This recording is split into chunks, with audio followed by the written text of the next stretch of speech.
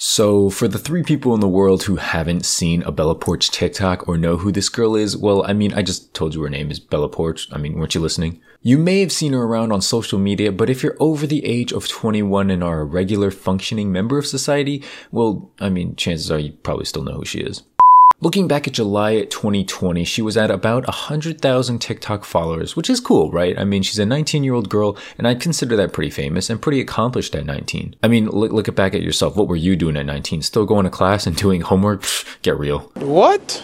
So anyway, she's jumped from 100,000 followers to now 40 million followers on TikTok as of the time of making this video. And I mean, that's like a lot, I think. Taking a look at her daily follower count tracker, she now averages 100,000 followers a day at the bare minimum. Bella Poarch is currently 11th on the overall TikTok followers rankings and will honestly probably hit number 1 within a few weeks or maybe months. What's crazy about this whole situation is her ability to use TikTok to leverage other social media platforms like Twitter and Instagram, and even YouTube, where she has posted, let me count here, let's see, 1, 2, oh yeah, 0 videos on YouTube so far with 168,000 subscribers already. Bro, I'm out. I hate to complain. Well, actually, I do love to complain, so I will. But come on, bro. 168,000 followers on YouTube, where people grind their butts off every day, maybe every week, to make entertaining tutorial videos. There's high quality animations. There's high skill gaming videos. Even makeup videos take more skill than what she's done on social media so far. Now, me personally, I'm not as big into TikTok or Instagram, so I don't mind the success there.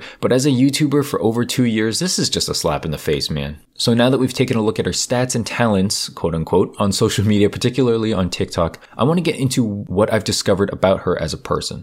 But before I do, I just want to encourage you guys to subscribe to the channel if you haven't already and to leave a like, okay? This video takes way more effort than Bella puts into each TikTok, and I'm hoping for like rational human beings who are watching this video who enjoy laughing and hopefully want to see more content like this. And also, before I start, I just want to preface, I don't hate Bella Poarch. I don't hate many TikTokers at all, and honestly, I'll probably get some comments bashing me for being jealous or upset or whatever, and guess what? Whether I'm jealous or not has zero impact on how you, the commenter, will live the rest of your day. So why bother telling me if I'm jealous or upset about a 19-year-old who moves her head to a catchy tune and uploads it for internet pervs' attention? But yeah, maybe I'm a bit jealous.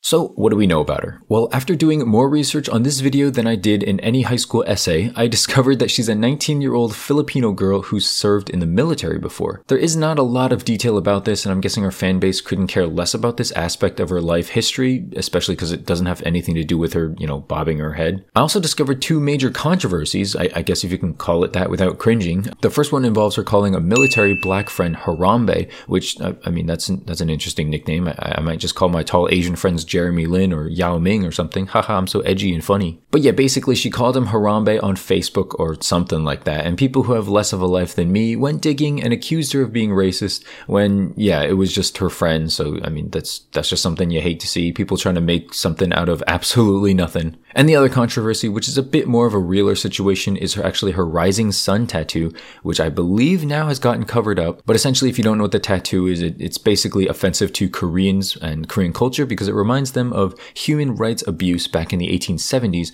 to which she apologized for in this super heartfelt, super sincere TikTok video. Honestly, round of applause. Way to go, Bella. Way to make everything better. I can tell you really meant it.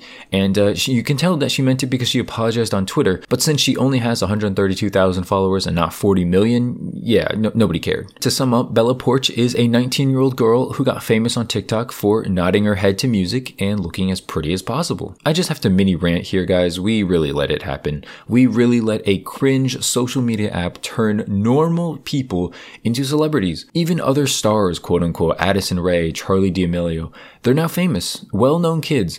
They're all famous. All these kids, under 21, under 22 years old, they're famous. They are household names, well-known to kids. People are looking up to these people. Some adults know who they are just because they danced, lip-synced, or moved their head to a song for a few seconds, edited in a video, and put it up. Congrats, universe. Y'all win. Rational thinking and the concept of actual fame has been completely lost. Now, I know it sounds like I'm just, an old boomer hating on TikTok, hating on, young people, hating on girls for just living on recruit difficulty and just getting paid, getting famous for doing absolutely nothing. But I mean, you gotta admit it's partially true. Come on, it's at least partially true. Even if you're a fan of these people, what have they done? What significant impact have they done on your life? Do they deserve to be famous? Like, I remember back in the day, I was watching stuff like American Idol or The Voice or something like that. Like, these people have actual talent, and if they wouldn't, they would not be there. I'm not here to say Bella Poarch has no talent, but if your claim to fame is just moving your head a few seconds to popular songs and dancing and